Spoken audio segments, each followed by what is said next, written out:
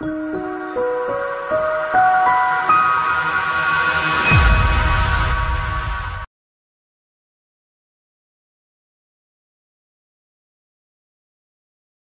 everyone, I'm John from Allied Communications, and today I'm here to show you how to create an auto-attendant in our Allied Hosted PBX solution. Right now we're in our Allied Communications portal, and if you haven't seen this portal yet, please visit our page at Allied Communications LLC and view our portal overview video. It gives us a quick overview on every tab and what to expect in the portal and how to access the portal. From here, choose the Services tab and the Auto Attendant section on the left-hand side, and then New Auto Attendant. It's a pretty straightforward design. Everything's pretty much user-friendly in this portal, and as you can see from this, there's not much to do here. So we're going to name here Night Attendant, or Night AA. Auto Attendant timeout is set for 5 seconds by default, and Digit timeout set by 2 seconds by default.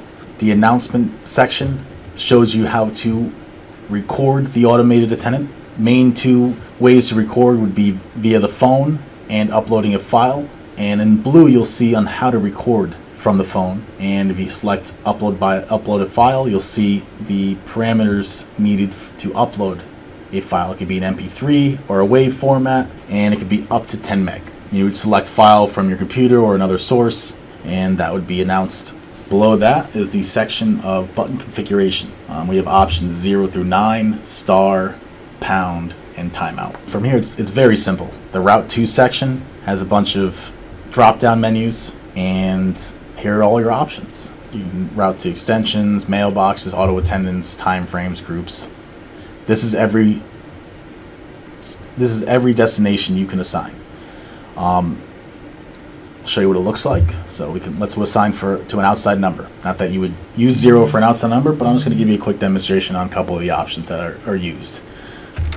From here, set your outside number destination. You don't need a 9 or anything like that. Just dial a 10-digit number, and when someone presses 0, this is the number that will be dialed. Option 1, we'll go to an extension. There you go. Option 1, you press 1, it's going to route to John Smith's extension. If John Smith doesn't answer, his voicemail will pick up. Option 2, let's go to a group, services. Press option 2, it's going to route to the service group. The service group is defined on the left-hand side, but I will cover that in another video. Option 3, we can route to another auto attendant built. And as you can see in this drop-down, you're not going to see Night AA because we haven't finished building it yet.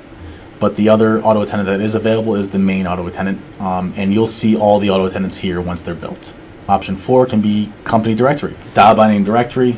You can define first name or last name in the settings section.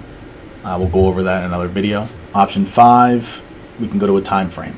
Business hours, business, and from here your time frames will route those calls depending on the time of day. Let's go pound will be check voicemail. So if callers want to call into this, if your users want to call into the automated attendant and check their voicemails, they can by pressing pound. Voicemail, the email is available of course, but some people still like to call in and check the emails the old school way.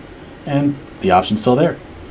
The timeout option is timeout option has to match the 5-second timeout on the general settings, and once no digit is pressed within 5 seconds after the greeting is announced, the timeout destination is chosen. If nothing is chosen here, the caller will be disconnected. So just make sure you put something here, a mailbox. If no one presses anything, just send it right to the general mailbox and call it a day. That's about it. From here, you always want to save. It's on the top or the bottom of the page. It'll immediately bring you back to the auto attendant section, and you'll see the 2 auto attendants that you have created in your system, and your changes will take effect within minutes. It usually takes about a minute for all those changes to be propagated. From here, you can route your phone numbers or time conditions to these auto attendants, but again, we'll go over that in another video. This is just to cover the auto attendant creation. Alright, that's everything you need to know on the auto attendant setup. As you can see, you have both auto attendants built right here that are in the system available to you. If you have any questions or comments, please feel free to share below, and please like and follow my page for more videos. Thanks for watching.